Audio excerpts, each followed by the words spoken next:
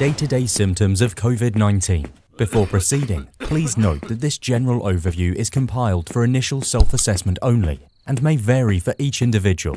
If you are not feeling well, you should immediately consult a medical practitioner to have an accurate diagnosis and proper treatment of COVID-19.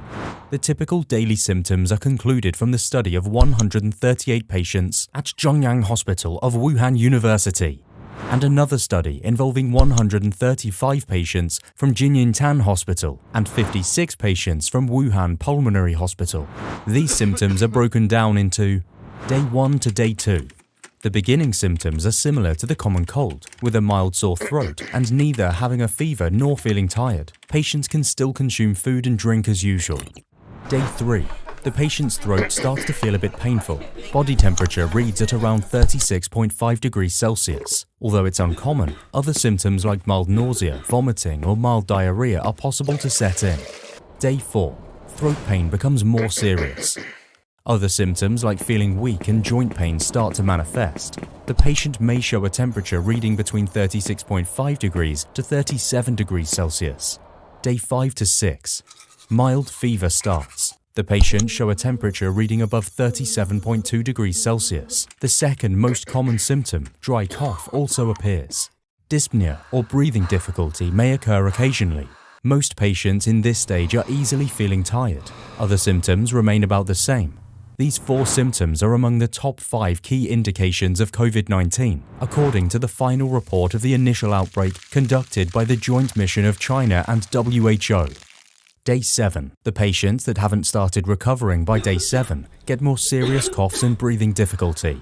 Fever can get higher, up to 38 degrees Celsius. Patients may develop further headache and body pain, or worsening diarrhea if there's any. Many patients are admitted to hospital at this stage. Day 8 to 9. On the 8th day, the symptoms are likely to be worsened for the patient who has coexisting medical conditions. Severe shortness of breath becomes more frequent. Temperature reading goes well above 38 degrees. In one of the studies, Day 9 is the average time when sepsis starts to affect 40% of patients. Day 10 to 11. Doctors are ordering imaging tests like chest X-ray to capture the severity of respiratory distress in patients. Patients are having loss of appetite and may be facing abdominal pain. The condition also needs immediate treatment in ICU. Day 12 to 14. For the survivors, the symptoms can be well managed at this point. Fever tends to get better and breathing difficulties may start to cease on Day 13. But some patients may still be affected by mild cough even after hospital discharge.